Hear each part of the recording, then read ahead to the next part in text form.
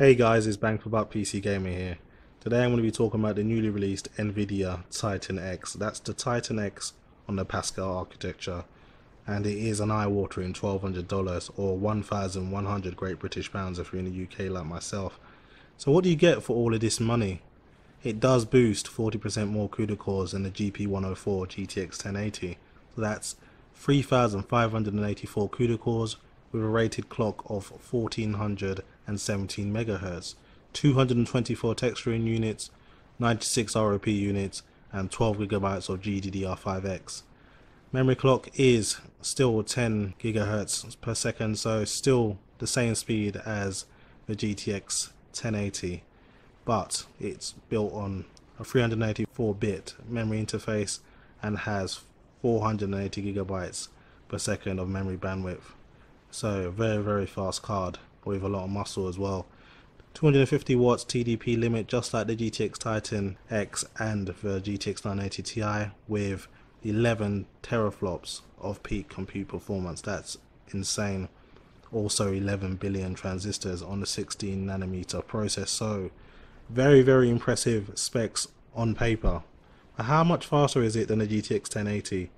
And this is a question I was very eager to find out the answer to. So the first game I want to be looking at is Dirt Rally. At 1440p, the Titan X boasts 41% faster than GTX 1080, 72% faster than the GTX 980 Ti, and a massive 76% faster than the Fury X, and also 35% faster than a pair of GTX 980s in SLI. So right off the bat you can see this card is no slouch. 42% faster at 4K than the GTX 1080, 73% faster than the GTX 980 Ti, and 70% faster than the Fury X, and also 37% faster than the GTX 980s in SLI. So basically kicking some arse in Dirt Rally, and nothing can really match it, and this is all at stock as well. So moving on to Fallout 4. 25% faster than the GTX 1080 at 1440p, 51% faster than the GTX 980 Ti, and a massive 73% faster than the AMD Fury X, but a small 12% increase in performance over a pair of GTX 980s in SLI. Now looking at the performance in 4K, it's 39% faster than the GTX 1080, 68% faster than the GTX 980 Ti, a huge 82% faster than the Fury X, and a small 19% faster than a pair of GTX 980s in SLI. So not too much better than the GTX 980s in SLI, but considerably faster than the GTX 1080 and Fury X, especially at 4K. Moving on to Hitman, and this is all at DirectX 12. 17% faster than the GTX 1080, which isn't a great deal at 1440p. A massive 66% faster than the GTX 980 Ti, and a reasonable 37% faster than the Fury X, but a huge 110% faster than a pair of GTX 980 SLIs, and that will duly be down to the GTX 980s not supporting SLI for Hitman. So at 4K, 25% faster than the GTX 1080, 70% faster than the GTX 980 Ti, which is huge at 4K, 65% faster than the Fury X, and a staggering 159% faster than the GTX 980s in SLI at 4K. So this card performs pretty well in DX12 scenarios, as you can see, but we'll get a better idea how really good it is when AMD brings out their enthusiast grade GPU. Moving on to Rise of the Tomb Raider, a game where NVIDIA is pretty strong in. This is all ran at DirectX 11, I believe. That's 36% faster than the GTX 1080 at 1440p, a huge 79% faster than the GTX 980 Ti, a staggering 127% faster than the Fury X, and also 137% faster than the GTX 980s in SLI.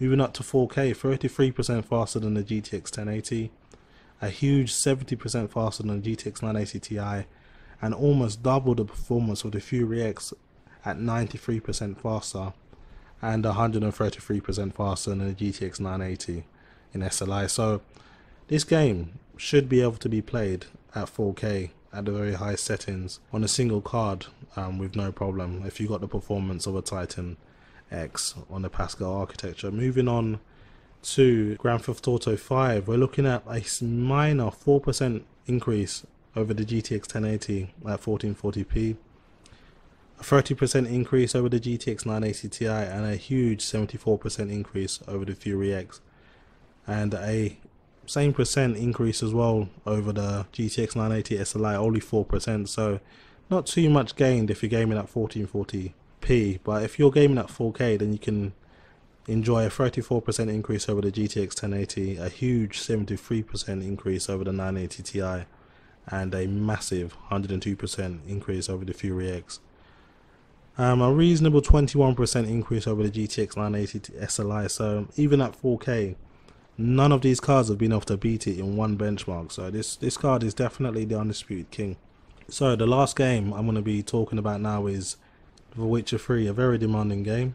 35% faster at 1440p than the GTX 1080, 71% faster than the GTX 980 Ti, and a staggering 85% faster than the AMD Fury X, all while being 29% faster than the GTX 980 in SLI, so at 1440p, completely just destroying its opposition. At 4K, 38% faster than the GTX 1080, 74% faster than the GTX 980 Ti and Fury X at 4K, which is amazing, and 29% faster than a pair of GTX 980s and SLI. So as you can see, this card really does excel at 4K, and I personally believe with a decent overclock, this should be pretty much the first 4K card, legit 4K card, that will pretty much handle every game you throw at it by itself.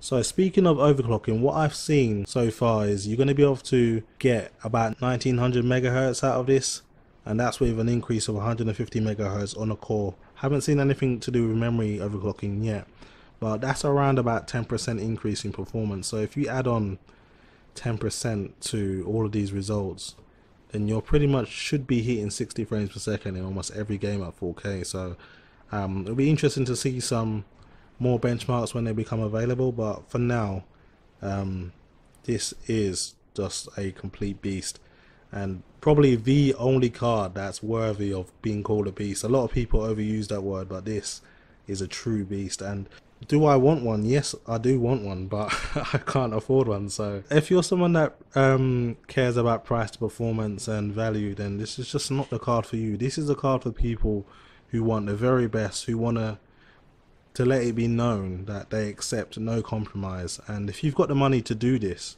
I say more power to you. Forget what anyone else is saying. If you know this is going to satisfy your needs, then by all means just go out and grab one. So that's what I think about the GTX, not the GTX Titan X, but the NVIDIA Titan X, as they removed it from the GTX family just to kind of further distinguish that it's not a gaming card.